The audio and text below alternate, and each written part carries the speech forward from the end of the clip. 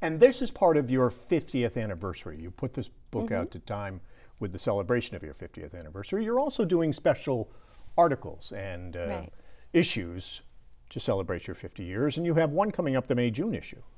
Yes, we are doing a big feature on camps, and it was a year-long project, and what we did is put a call out for people to write to us and tell us what makes their camp so special. So we chose some of those and sent a photographer around to really capture these places, and had the families do a little write-up.